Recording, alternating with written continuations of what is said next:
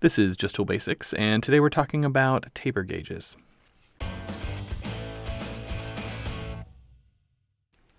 Hello everyone, welcome to Just Tool Basics. Today's topic is taper gauges, and specifically this shim or flat style taper gauge.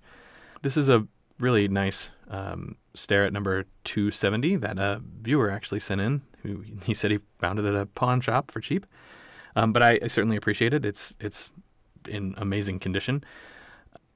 And we'll have another video soon going over the other kind of taper gauge, the one that's typically used for like bearings and things. This one's more for slots. It can be used as testing shim width needs.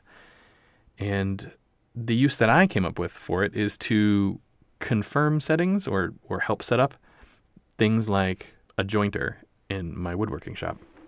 So before we go out and show how that would work and how this thing is used in that context, I'm going to swap out for a macro lens because this thing is a little bit hard to see with this particular lens. So give me 1 second. As you can see, it's engraved with markings from 10 thousandths to 150 thousandths on this side. And this side, it goes from 0 to 4 millimeters. Now, something to be careful is, at a glance, this side kind of looks like an inches ruler, but it's not. It's the millimeter side.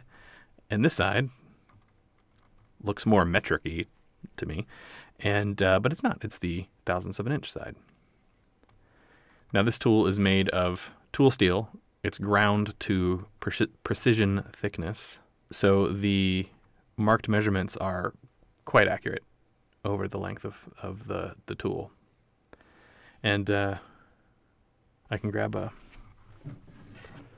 use this dial gauge, and let's grab it at, 70 thousandths.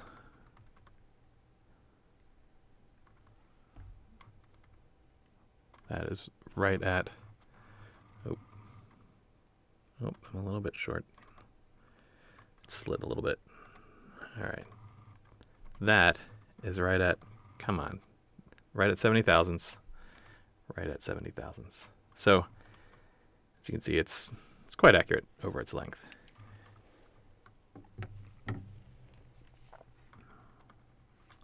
Something to be aware of when you're reading one of these things is that, so even though like it says 80 thousandths and you're like, it's right here in the center, it's not this line, it's this line.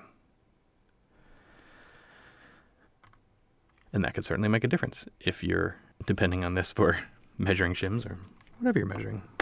You don't want to be 5 thousandths off. All right, so we're going to take this out into the shop, and I'll show you how I decided to use this to confirm some settings on my jointer. And I could use it to adjust the jointer, but this video isn't about me adjusting a jointer. This video is about me using this to measure something, which I'll show you how that works. So the first thing I'm going to do is move the blade guard out of the way and just use a little quick clamp to keep it there. The machine's unplugged. There's no real danger of anything falling into the blades or touching the blades or anything like that. Now I'm just using an aluminum torpedo level. Of course, we could use a higher precision straight edge or something like that, but with woodworking equipment, that higher precision isn't really necessary, and I figure most folks watching this channel probably have a little torpedo level or some other flat bar of some kind that they can use.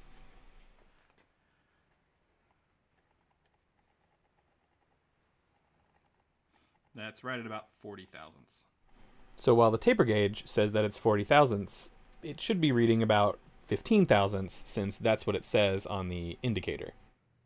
So I will have to adjust that indicator. That's the thing in the bottom right-hand corner. But in the meantime, I'll at least confirm that the two tables are in parallel to each other by measuring it in multiple places.